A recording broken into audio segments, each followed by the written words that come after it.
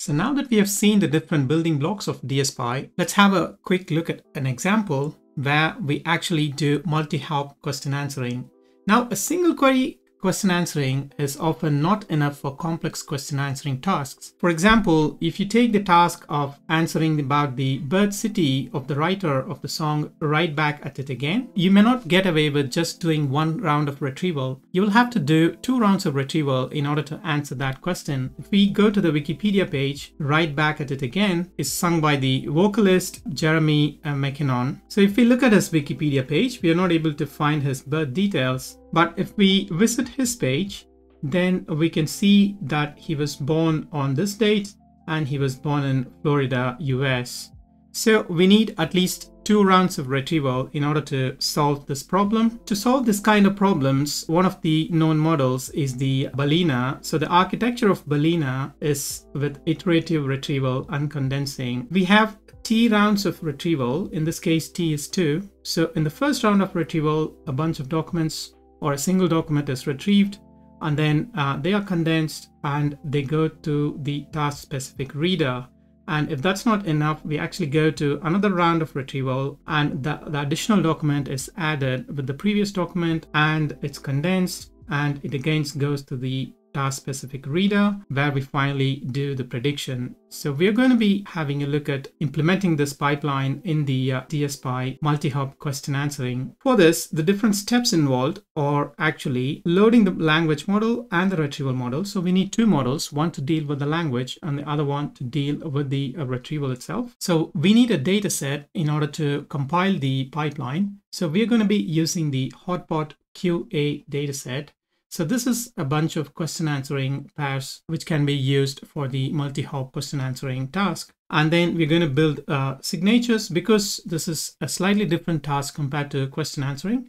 We need unique signatures specific for this task. And then we're going to define the pipeline as a module. We're going to train or compile the pipeline using an optimizer. We're going to be using BootStrap Few Shot for this purpose. Finally, we're going to evaluate the compiled program against the uncompiled program. And then we're going to find out what the difference between both of them are. So let's start with loading the language model and the retrieval model. So for the language model, we're going to be using the Phi model from Microsoft, and we're going to be using the Ollama version of it, which is a 4-bit quantized one. And for the retriever model, we're going to be using Colbert version 2. So Colbert version 2 is a retriever with a free server hosting the Wikipedia 2017 abstracts search index containing the first paragraph of the articles from the 2017 dump. So it basically has the Wikipedia pages which we can readily retrieve and use in our pipeline. And for the data set, we're going to be using the HotPot dataset.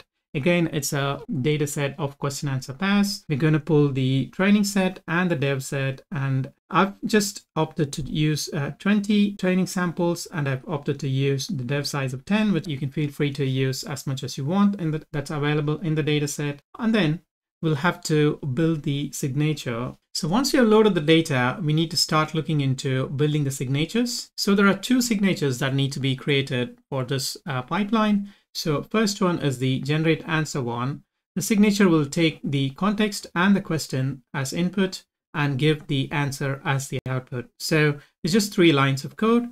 One is for the context, and the other one is for the question, and the other one is for the output field, which is the answer. For the generate search query, because this is a hop behavior where we have more than one sort of retrieval, we need to implement that as a signature. And to implement this hop behavior, we need to define a generate search query.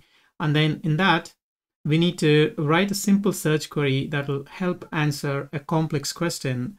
For example, we have an input context and the question and then the query. So with these 3, we can readily use the signature in the pipeline that we'll be implementing in the next step. So with the signatures defined, the next step is to build the pipeline. And for this, we can build a simple Baleen pipeline and inherit from the DsPy module. Now, because a pipeline is a module in DsPy, we need to inherit from the DsPy module, and we have to implement 2 functions, which is the init function and the forward function. In the init, we need to use the signatures that we just defined, which is the generate query. And then we can use the generate answer signature. And then we also have a parameter, which is the maximum hops. So by default, it's 2 hops, which makes sense. Within that, we're going to be using the chain of thought, which is the generate search query for each of the hops. So for each of the hops, we are going to be generating the search query, and that search query will be fed as input to the next stage. So whenever we get a question, we iterate through each of the hops, and for each of the hop, we generate a query, and that query is passed to the retriever, and the passages that are retrieved by the retriever are then deduplicated and then added as context, and that context is then passed to the generate answer. So the more the number of hops, the more the retrieval iterations, and the context will grow and grow with all the contextual information that's needed. And finally, that context gets passed to the generate answer signature, and finally we'll have the prediction through the DsPy prediction module. So once we define the pipeline, we also need to define the evaluation metric, because it's the evaluation metric that the compilation process is going to optimize for.